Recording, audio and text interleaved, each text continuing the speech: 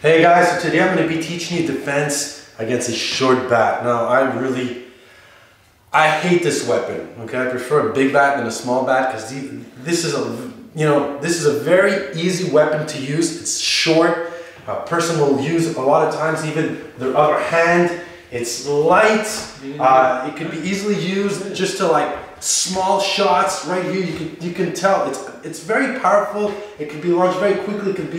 It could be swung with two hands. It could be swung with one hand.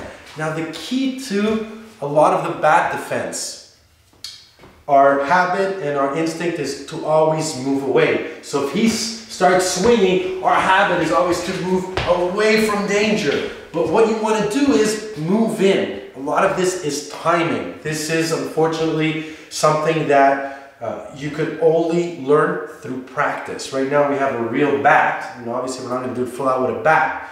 But when you do this, you want to use maybe a foam bat and learn how to time and move in. A lot of it is being able to move a few seconds prior to the swing. So that means if I'm facing, he does this, I want to move in. The instant I see this wind up, I want to step in. Both my hands will explode forward. Now, you don't need to get too technical. Am I going to grab the bat? Am I just come in both hands, jam the arm over here to stop, and the other one will come here. Now, if you grab the bat here, if I grab the hand, it doesn't really matter. Once I grab the bat, I stick it to my opponent's body, to my target. I can start striking. I can also use the bat. If I'm here, I could crank it this way, I could push it here, I could like use it to crank his neck at the same time. Now if he has it with one hand and he's swinging here and he does this stuff, boom, I'm not even gonna wait. The instant I see him swinging the bat and I'm in close, I'm gonna explode. If I trap, I can trap the wrist, I can even trap right here. Sure, if he tries to move away, try to move away. If he tries to move away, once I'm out here, the bat is no longer a threat.